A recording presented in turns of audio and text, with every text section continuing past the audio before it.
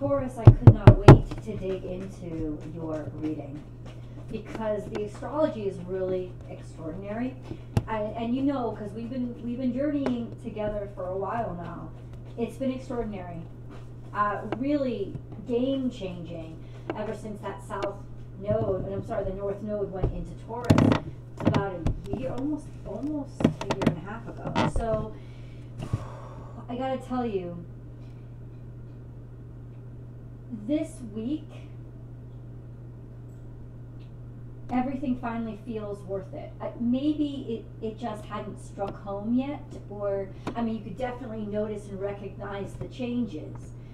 But in some ways, it's been confusing, it's been painful, it's been scary, sometimes it's been exciting.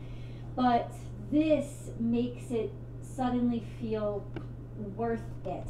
And if I could paint a picture of astrology to describe a new moon eclipse, I would paint this astrology, because it is a complete restart.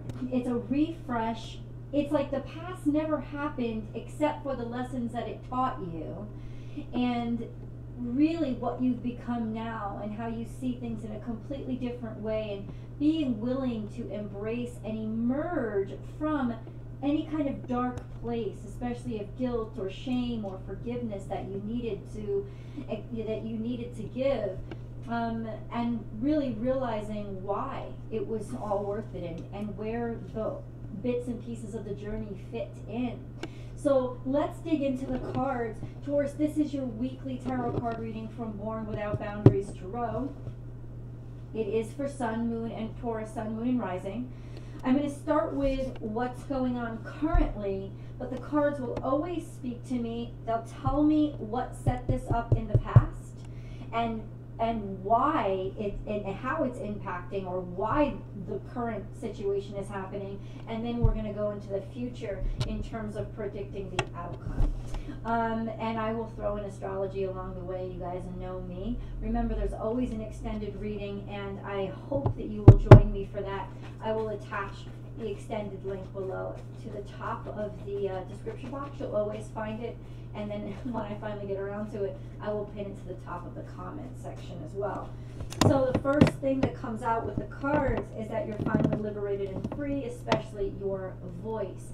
You have Aquarius energy, and then you have Gemini energy. So there's a lot of communicating. There's also sharing something public with your community, whatever your community is, maybe with the public, going public with a statement, with something that you wrote, with something that you wanted to say, speaking out loud, but also just a sense of freedom, to actually be who you are out loud, because in some ways you finally know who you are. There's just a feeling of rush, fast, quick, but freedom. It's like you don't even have to watch where you're going, because you're certain of where you're headed. And Ali Ali oxen free. Do you remember that expression from when you were a kid? That's what I just channeled. I am moving at the speed of light after the race is over. And it's because I finished the race that I don't feel any more ties or any more burdens. And I'm so lightweight, and I'm so free. And I'm just so excited to get to the future. I'm rushing toward it. I'm not afraid anymore. There's a lot of facing fear here. This is also making new friends. As corny as this sounds, you will be very social this week. Now, that has a lot to do with Venus conjunct the Sun and your confidence level, especially your attractiveness, because Venus conjunct the Sun within 1 degree of each other. They are moving into Scorpio together, which means that Uranus and the North Node, which is in Taurus, your home stage. So all the changes and divergences and just the changes and the renovations, we should say, about what was your constitution is in direct opposition to which means this is a balancing act. There's no way that you can deal with an opposition except to accept the duality of what's happening and figure out a balance in between. And I feel like this is when you're ready for that fine-tuned balance in between with Scorpio, which is what has been hidden or what you've wanted to keep secret, and allowing your life to change and allowing your secrets out. You're allowing your secrets to not hold you back. This is really about feeling forgiveness for the first time for everything that has happened in the past, so that you can really set yourself up for where you're going in the future. Like you don't owe anybody anything anymore. And of course, not to say that you ever did owe anybody anything, but the feeling of the obligation is gone, and there's really a beautiful opportunity here to make new friends and make new connections. I don't know if you are actually traveling somewhere, but I think there's a natural curiosity about you with regards to somebody, to people in general. So you have a real free-spirited, free way of expressing yourself right now. Let's get deeper in. Let's go. Another card that's staring me in the face. Let's discuss it. Is transformation is beautiful. This is Scorpionic energy in the past. So we're talking about a change that happened not too long ago. It's a permanent change. So you spread your wings not too long ago. You started to fly, or there was a loss, some sort of a loss of a loved one, where they transferred over that bridge. There was basically a permanent change in your life, to your life, and to your soul that pushed you to a different level. And I am so certain at this point that you are ready for this freedom, because you are the person that you have grown to be and the person that you've earned. And so you are definitely ready for this level of freedom. Happy birthday, Michelle Standigate. You're definitely ready for this freedom, because honestly, Taurus, you've earned it. You've earned it. There's not going to be any danger that comes to you, because you know exactly how to handle yourself. There's a lot of communication that's coming in. Being that this is in Scorpio, it could be communication, feeling like you can actually feel the spirit of somebody and have a one-on-one conversation with a loved one that has passed away, but they won't feel passed away. They'll feel very, very much alive. And in some ways, you'll know exactly where to place them moving into the future. There's so much more to this story. Hold on. We have the miracles are endless, but it's in reverse. In reverse, what this means is you have everything you need. Like your cup is full, you know? And this is your energy. So you're not acting like yourself. It's almost like you're acting completely opposite from yourself. But it's exactly what you need to do to balance yourself out. So I'm asking you to take a second and think, if you're having difficulty with a situation, what is the opposite thing that you would do? What is the thing that is completely different from what you would have naturally done? You can leave the comments below. I would love to have you leave the comments below. And while you're there, remember to like this video, because it really helps the video. And thank you so much for supporting the channel that way. But it's almost like acting completely different than yourself. Yeah, acting completely different with yourself. There are some contracts that have been signed. There have been some agreements that are made, and your cup is able to fill up, and you have everything you need. Do you hear this? They're just this reading is coming together in bits and pieces.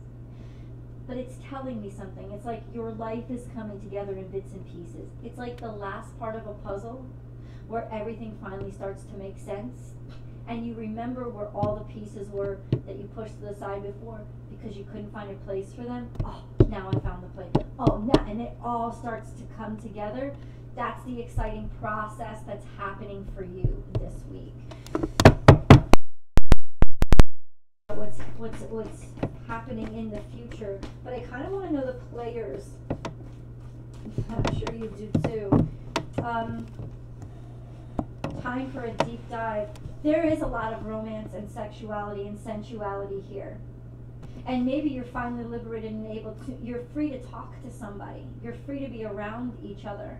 Maybe you're free to actually travel with each other, or you're letting somebody know how you really feel. Remember that Venus is now in Scorpio, so your attractiveness, people that are different from you may be more attractive than they used to be. You're definitely going to have, it's like you're going to shine. Your sensuality is through the roof. Your sensuality and your sex drive. Because Mars is trine to this conjunction as it goes into Scorpio. And that sex drive is just through the roof. So there is a sense of, but it's almost like there's a sense of Woodstock, which is definitely not what you would normally be associated with. But there is this sense of Woodstock. I feel like you're doing something extremely social where you will be very friendly, gathering around friends, talking and communicating to a lot of people, and definitely allowing your sensuality and sensual side to be unleashed. You're going to be extremely attractive to people this week. And so your cup runneth over with opportunities, with compliments, and just the ability to really revel in this feeling of being appreciated and being valued. This is the swan. This is the ugly duckling that's become the swan. Right? This is Libra energy. It's all about beauty. It's all about beauty. It's all about aesthetics. And it's almost like with this card here, awakening to the beauty in somebody, awakening to your own beauty, becoming more beautiful. If you went through a transformation recently, especially with anything visual about yourself, this is a good time to debut it. You're going to get a lot of compliments on it, and you're going to get a lot of attention. I don't know why I'm drawn to this card, but I think it has to do with, yeah. Oh, and look what, oh shit. Look what's on the bottom. And this is the new moon behind them. A new romantic cycle is beginning in your life. Connection, for those of you who, maybe even those of you who aren't seeking it, for those of you who are available for it, time for you. And definitely a change, some sort of change, a reset somehow. Can you please tell me, God, what is that for Taurus? How does this look? We've covered the generals. Who are the players? This doesn't want to come out. Ah, my golden girl's deck. Thank you for being a friend. I've been using this deck, but first I want to get the moon card. Because we are having that new moon. What is coming up on the new moon for Taurus? Believe in the impossible. Oh my God! This is going to be better than you ever expected. Yeah. Yeah, and all that tension is about to pop. And I think that at this point, oh, I just heard it.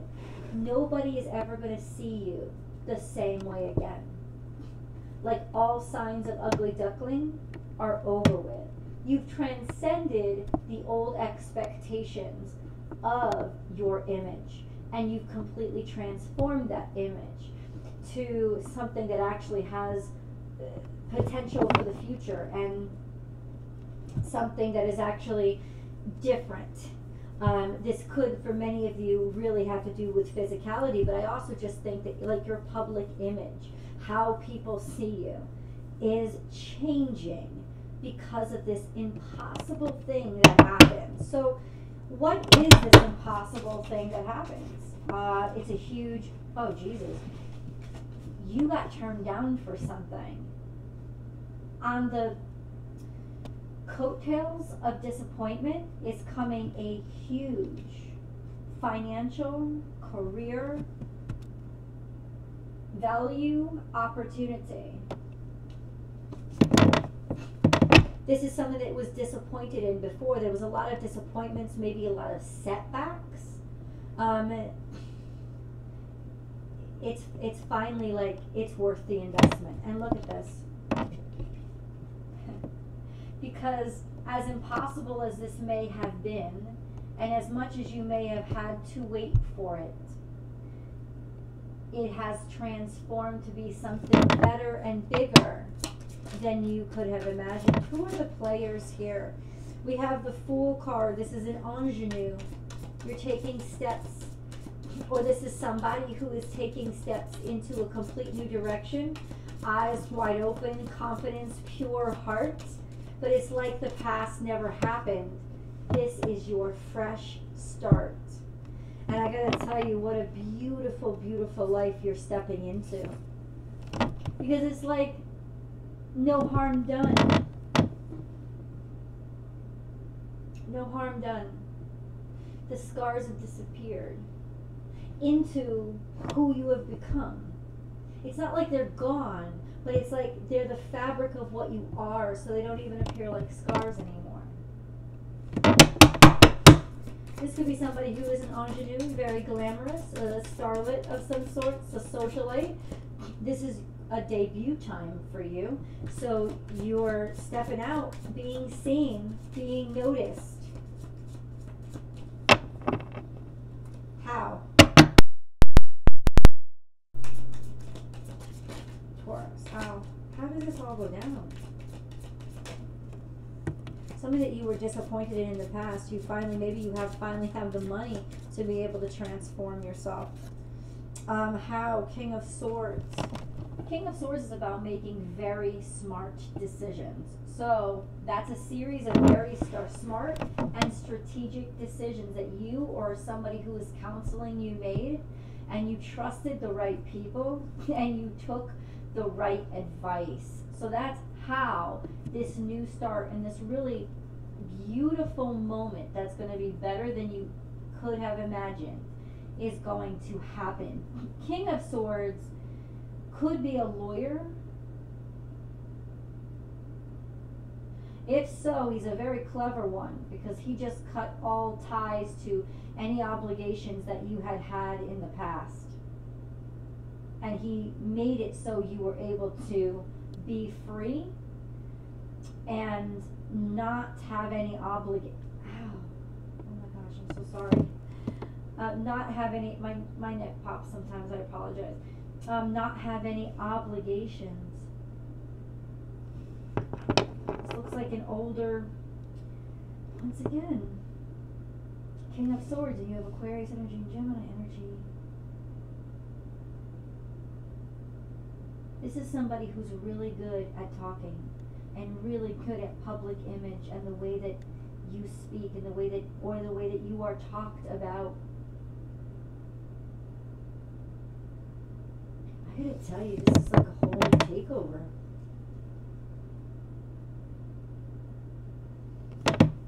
And as strange as this sounds, this feels like starting a new life, or a soul that's starting a new life after passing away. This feels like reincarnation. So what does that mean for you? Freedom. Realizing that somebody's stress is over, it's past, they've begun something completely new. But it's also saying, and I knew this as soon as I looked at the astrology, whatever debts you had owed from your past life, this is them coming full circle and being completely paid. And so the changes that start to happen to your life, the changes that happen because you have been liberated from the burden of those old debts. You don't feel obligated anymore. That's who you used to be. But I need to know, let me know in the comments for Taurus. And when is this all happening? Things keep coming back out in the past. This is interesting. We have Judgment and Queen of Pentacles. There's some sort of judgment that was made in your favor. You've been given almost a lucky chance to start completely new.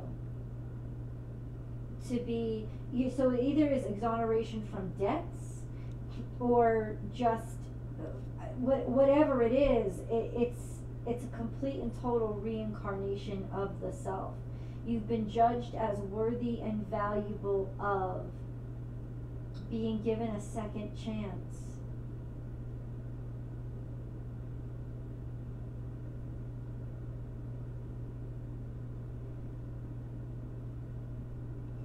Based on how you've transformed. Yeah, guys, this is, I just keep thinking about it as like reincarnation. Why do I keep saying that? I'm talking to people who are alive. There's some sort of reincarnation here. This is happening from the past.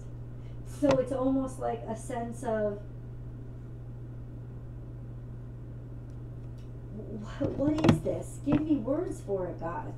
I was going to say, coming together again with somebody you were destined to be with. Me. What is this, God? Please be specific. There you go. Ask and you shall receive, Taurus.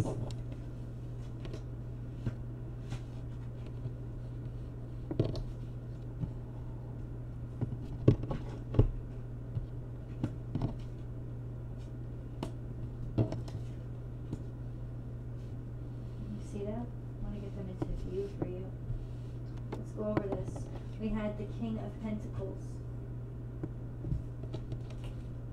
We had the Four of Cups. We have the Ten of Wands. We have the Five of Pentacles. And then we have the Three of Wands. What is this in your future?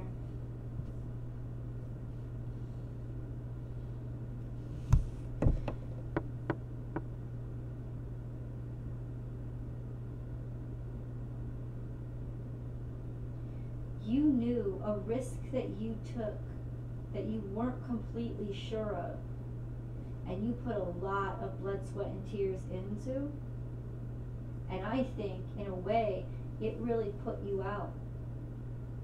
But this is all coming back around to a huge, if not triple, payout. Let's see how that impacts your career, your love and relationships, and your money specifically. And I promise you there are going to be dates coming up for you, so we'll know exactly what time this is coming. I'll see you guys in the extended. The links are below.